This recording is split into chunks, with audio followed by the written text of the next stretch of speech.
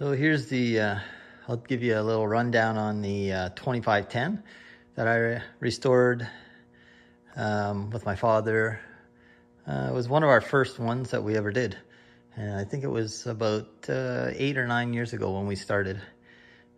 So this was the one that got us kind of addicted to restoring tractors. And then this was the 720. She's parked here for the winter also, but this is the one that I wanted to do first. It's a 1967, just a synchro 8-speed. It's not the power shift version, it's a diesel. And I have 13.6 38s on it. I also have a set of rims with 15.5 38s that I can put on too. This is one of the tractors I like to tractor pull with. It's kind of dusty a little bit sitting here, but we'll shine her up in the spring. It was a full restoration, like body. It was all dented up and scratched and faded, and my father did all the body work on it as usual and made it nice. Again, it's kind of dirty right now, but I did have to put a new tachometer in it, and I believe fuel sending, gauges, lights, so on. But mechanically it was good.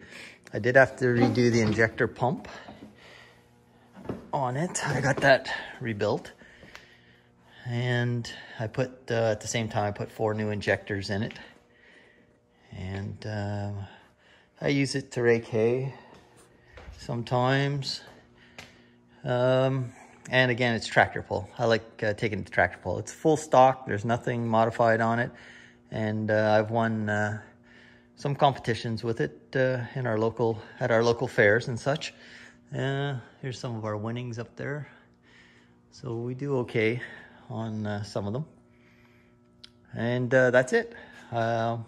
First tractor we restored, and still one of my favorites.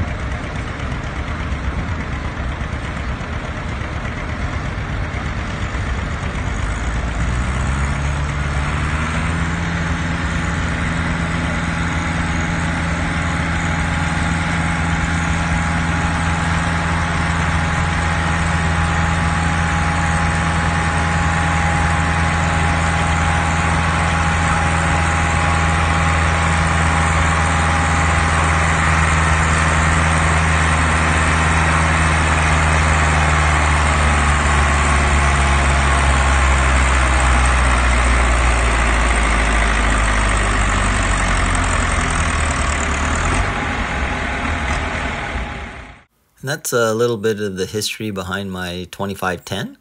If you like these videos, please subscribe, give me a thumbs up, and I'll keep them coming. Thank you.